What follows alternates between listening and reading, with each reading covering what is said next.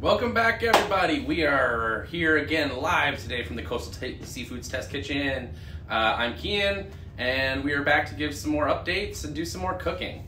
As you know, things have kind of changed up here a little bit. We've switched to our curbside order system and delivery, which has been going great. Thanks again for all the support there. It's been tremendous. Everybody's been so great, and again, our staff is super grateful for everybody and their patience as we're working through all of this, but so far so good. We talked a little bit yesterday about our senior discount being available for online. That's for seniors and veterans. We have made the decision to go ahead and roll with that. So normally that discount applies only on Tuesdays, but at least until the end of the month, we're going to leave it available so any seniors, veterans, and even anybody who is considered to be at risk can go ahead and use that discount code, which is Senior Vets. We've got it shared all over the place. I'll share it in the comments here below after we're done streaming. But you can use that at the checkout. You go to coastalseafoods.com, hit online ordering and delivery, and you can place your order online. You can select whether you want to pick it up or have it delivered, and then you can enter your discount code, which is Senior Vets. And again, that's good for seniors, veterans, and anybody considered to be at risk. So we can actually have fresh seafood delivered to you. You don't have to have contact with anybody, just to make sure that we're keeping things safe. So that is an option out there. So please let all the seniors, veterans, or at-risk people in your life know about that. Share the code with them. If anybody needs assistance with that, if they're not tech savvy enough to figure that out, please help them, or have them contact me, and I'll do my best to try to walk them through the process. So that's available. Lots of stuff going on. You saw we're doing the giveaway again this week. We decided to go ahead and roll forward with it. So fresh Pacific halibut, first of the season stuff. We just got it in, so it'll be available starting tomorrow, which is great. Everyone's one of all-time favorite fish. We'll probably do some cooking with that tomorrow, so definitely pay attention for that. Otherwise, today what we're gonna do, we've had our lobsters on special all week if you've been paying attention. So $11.99 for the pound-and-a-quarter lobsters, $13.99 for the 2+. So today we're gonna make a really cool dish. One of my favorite things to make, and such a great way to use up stuff that you've got laying around. So we're gonna do kind of a glazed lobster on top of a kimchi fried rice. Now, I've got kind of all my ingredients set up here. I've got my carrots all ready to go, and then I've got some of my cabbage left over from yesterday's demo. I'm gonna go ahead and use some of this just because I have it. Again, this is gonna be a kimchi fried rice. Kimchi is mostly cabbage. So we're kind of doubling up on the cabbage here, but just because we have it and we should use it. If you were making this at home, you would not need to use both unless you wanted to. You could use one or the other, that would be completely fine. But what we want to do is we want to start by getting our vegetables all good and prepped. I've got the rest of my onion here from yesterday as well. So I'm going to go ahead and just sort of chop this roughly so that we have some onion. And we're good to go on our vegetable prep. Again, pretty simple, pretty straightforward, but we want to make sure that everything is kind of good to go so that when we get started, it's all there. Fried rice comes together very, very, very, very quickly. So you want to make sure that all your vegetables are prepped. And remember, we are live, so if you have any questions, anything like that, feel free to leave those. And I've got my spare rig here, so I will do my best to try to address anything as it comes up. So again, today we're doing a kimchi and lobster kimchi fried rice with a glazed lobster. So I've got my vegetables prepped, so now we kind of want to get in on the lobster, which I pre-cooked off earlier here. You can see this guy, nice live lobster. If you're ever wondering how to work with lobster, I'm not going to go ahead and walk you through the live process because it could be a little gruesome for some people.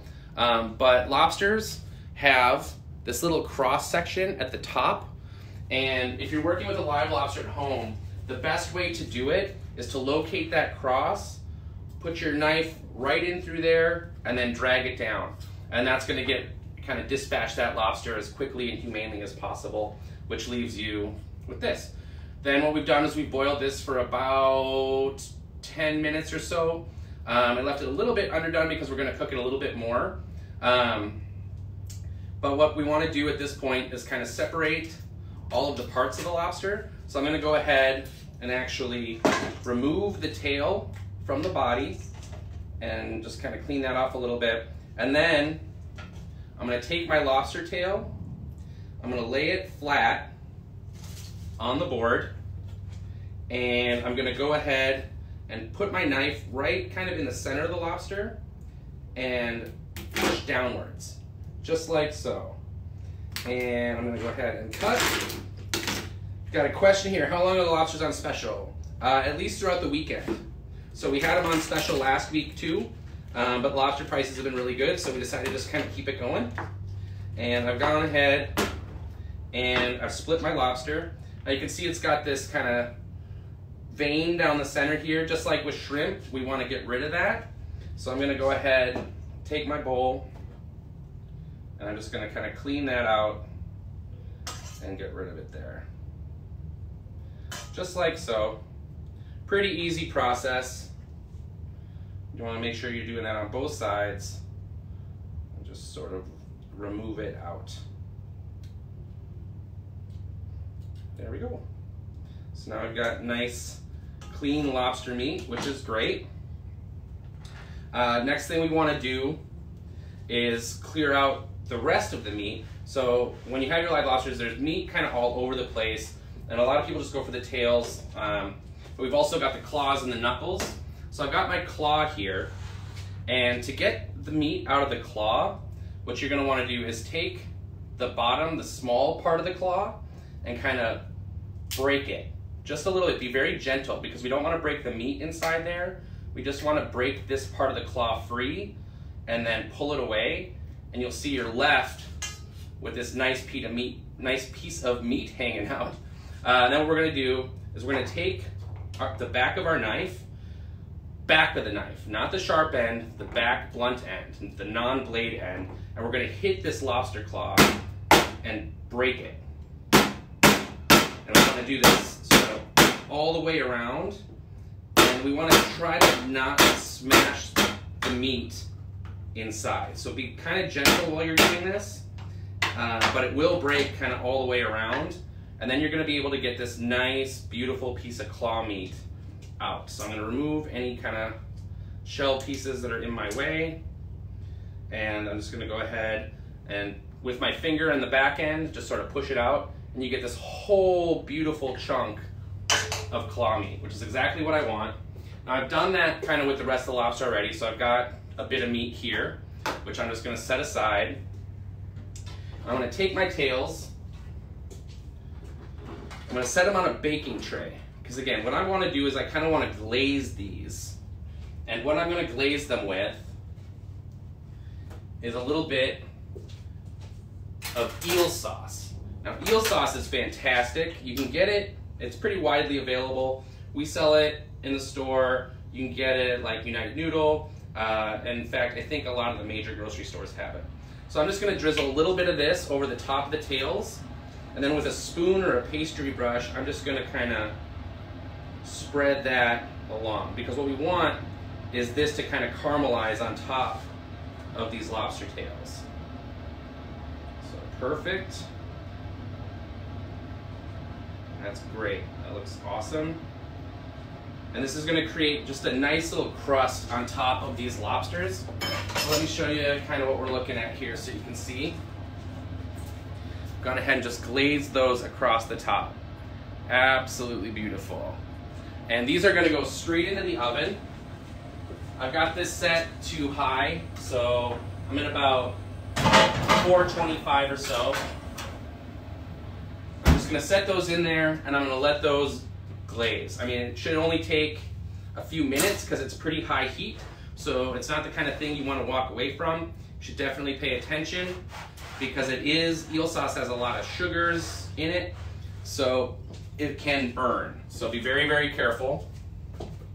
But while that cooks, we're going to go ahead and get our fried rice going. So what I'm going to do is I'm going to turn my pan on real high. Fried rice, you need real high heat for, so we want to make sure to get this pan good and ripping hot. This is all going to come together very, very quickly. And I've got all my parts here. I've got my rice. Now for when you're doing fried rice, it is always best to use less leftover rice if you had it, whether it's from a takeout delivery order or just something you had left over from the night before. It's best if it can sort of dry out overnight, especially if you can even fan it out like this and just let those kernels sort of dry out. That's going to help it fry better. It's going to give you that better texture. It's one of the questions I get a lot in classes is when people are making fried rice at home, it doesn't quite have the same texture that you get in the restaurant. And it's a lot of times that's because people are using fresh rice. So again, using dried out day-old rice, perfect for making fried rice. Again, I've got all my ingredients here. My pan is getting real hot real fast, which is exactly what we want. And I've got all my stuff sort of at the get-go. So again, this is going to be a kimchi fried rice. So for that, I've got my kimchi, I've got my onions, I've got a little fresh cabbage, because again, we had some left over from yesterday's cooking demo, and I've got some carrots. So what I'm going to do is I'm going to add a little bit of an oil to the pan. Now today I get a lot of questions on this, I'm using a rice bran oil, which actually has a lot of great health benefits. And it's also a high heat cooking oil. So for this, you wouldn't want to be using your olive oil. You'd want to be using something with high heat, a high smoke point. So vegetable oil, canola oil, anything like that. Peanut oil would work. Again, you wouldn't want to be using olive oil in this instance. So I'm going to go ahead and I'm going to start cooking this off. Do that little toss action, get everything coated in the oil, and get these onions kind of sweating down just a bit. And again, this all goes pretty quick. So again, I'm going to get this all going. I'm going to go ahead and add my carrots. And again, we want this to keep most of its texture. When you're making fried rice, you're not looking to cook out the texture of your vegetables. You want to keep everything mostly intact. And you can see just beautiful colors in that pan right now, just stunning. And again, that's exactly what we're looking to do. So just to soften these up, a few minutes. We're not looking to really get color on anything. We just want it to kind of start coming together a little bit. And it smells great already. If you had some fresh garlic and ginger, some fresh grated ginger would be really great in here. Some garlic. I just don't have any of that on hand at the moment. Not totally necessary. So again, this is coming along very, very nicely. So what I'm going to do is I'm going to go ahead and add in my kimchi at this point.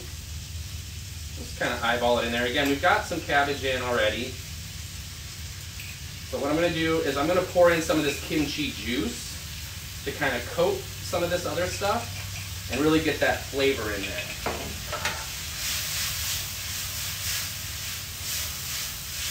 Again, I'm just sort of tossing it all together. Oh, this is awesome. This smells so good right now. Oh, thank you. Yes, it is looking pretty tasty. Okay, coming together nice. And in a minute or so here, we're going to be ready for our rice. So I'm just going to do a quick peek on my lobster tails. See how we're doing back here. Again, this goes very, very quickly. Oh yeah. It's smelling good and lobstery, I'll tell you that much.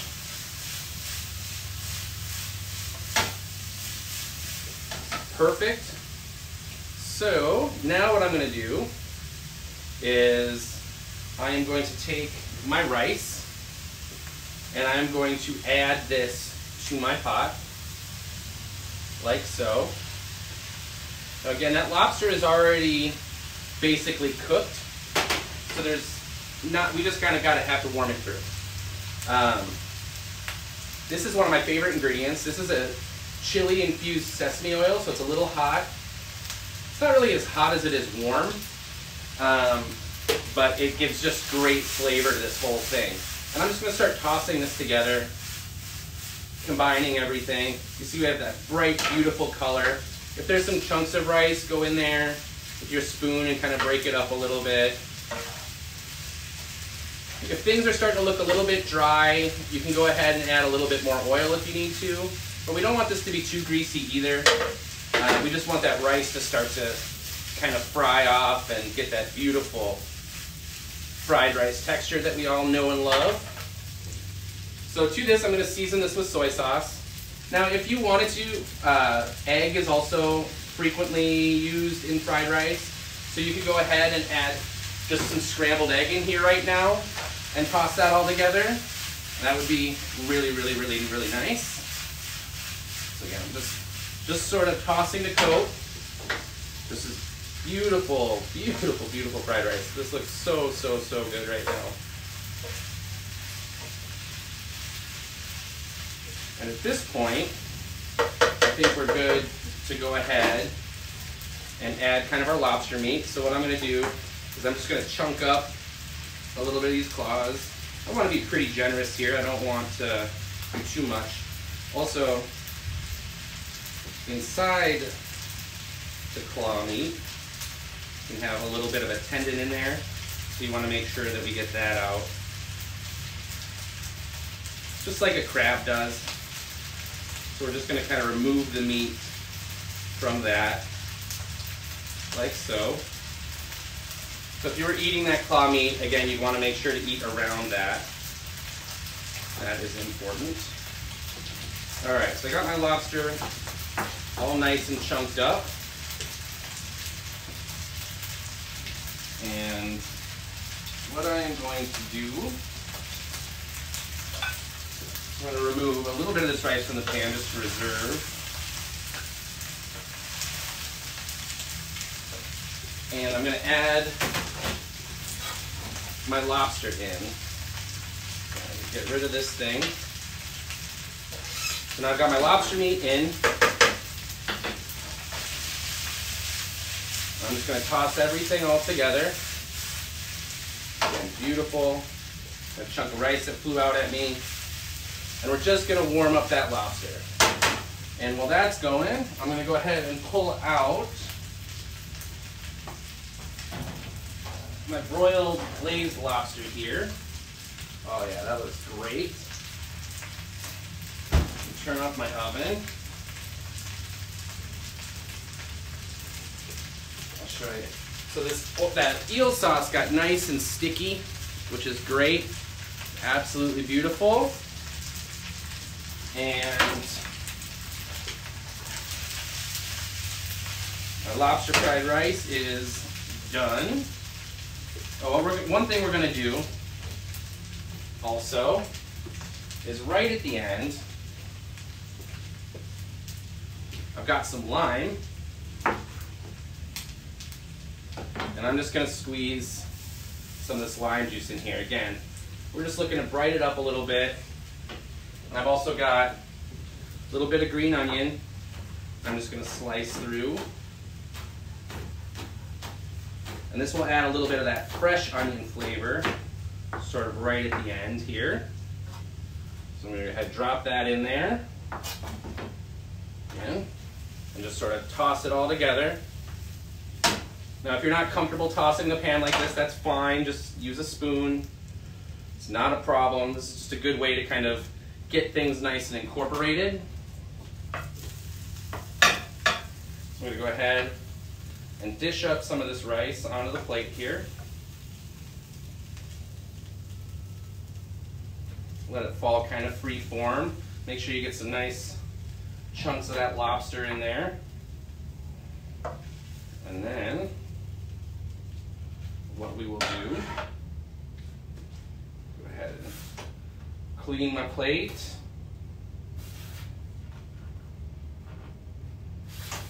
And I'm going to take my lobster tails, slide this around the front, slide my burner out of the way. So I'm going to take these tails, again, I'm just going to kind of place these right here on top. Again, absolutely beautiful. Then what I'm gonna do is I'm gonna take some of these green onions. I'm just gonna cut a little bit on the bias here, get some nice diagonal cuts, just to make it a little bit different. I'm gonna go ahead and sprinkle that right over the top for a little added garnish. Break up some of those bigger pieces. And now, to make it extra fun, I'm gonna go ahead and take a little bit of my eel sauce, like so. And I'm just gonna drizzle this around the plate a bit, just for a little added zing. And my chili oil. I'm gonna take my chili oil. These come with a nice little spout on top, which makes it really good for garnishing a plate such as this. A little bit all over. Beautiful. And of course, maybe some lime wedges. So again, this is a super, super easy dish that is great for anything that you have left over. A little bit of that extra eel sauce. Perfect. So let's take a peek. I'm gonna check my work, see how I did. Got just this beautiful plate of lobster, glazed lobster with a kimchi fried rice. Again, who knows how much this would cost you in a restaurant. But again, it's so easy to make at home. Really beautiful. Again, not that we don't love our restaurant partners, definitely we're working to support them as well right now. But when you're stuck at home, you need to make something in a hurry, this is such a great thing to make. Set that right there. Super beautiful, super easy. Cannot suggest this enough. I make kimchi fried rice pretty often, and it's good to go. Again, leftover rice works really well. Another thing that works really well, maybe if you've got these in your pantry, there are those microwave bags. Take about 90 seconds in the microwave rice.